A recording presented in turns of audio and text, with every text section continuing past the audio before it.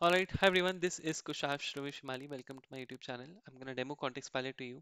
I think the best way to show what Context Pilot is probably show the related plugins that already do it. So I'm gonna show you Rust Rover, for example. Let me quickly bring it here. So I'm in the Zen mode. Let me exit the Zen mode for you all, right? So over here I have, let's try to select any piece of text, okay?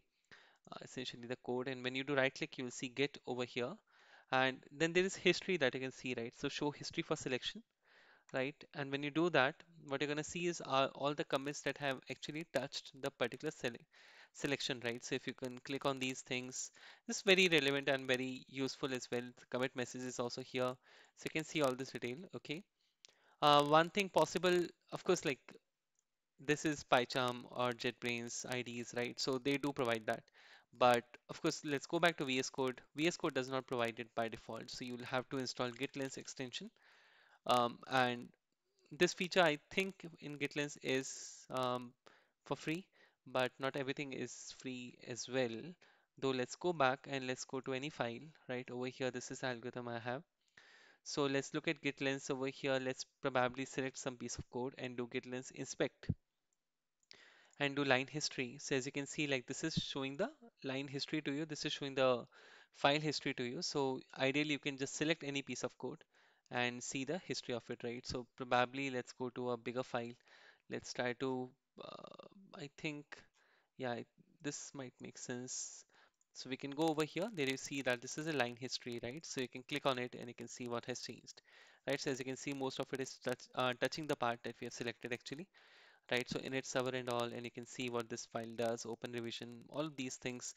Um, the problem is, first of all, you cannot talk to it, right? My goal was that, okay, you should be able to talk with all these commits because it's not really useful for you to scroll through them, right? And the end goal should be able to ideally just explore this via LLMs because they're very powerful nowadays for these kind of things, right? So, and of course, this history does provide you with many more details other than just this, right? So let me do this context pilot and do generate diffs, right? And I think I've shown this in the previous videos, but let's also do it again. So I can do copilot, add selection to chat, right?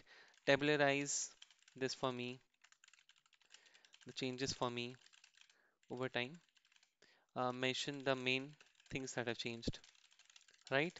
So I'm going to ask LLM to summarize this diff for me.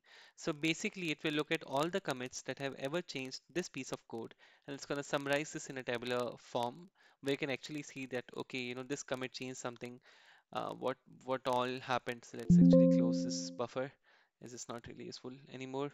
But you can see, right, September 27, 2023 is simple CLI. Then we made it asynchronous server. Then we made asynchronous plus recursion. And then we made it thread safe server. Now this is very useful, right? So when, for example, you want to probably go back and say that, hey, when was the server even not asynchronous? All right, you can say that, okay, 2023, the server was not asynchronous, right? In 2024, we made it thread safe server. That means there was a commit that made sure that things are thread safe as well, right? So this is, I believe, like really, really good way to look at any piece of code. And there are some critical bug fixes that have happened in October 2024 as well, right? So this is very useful.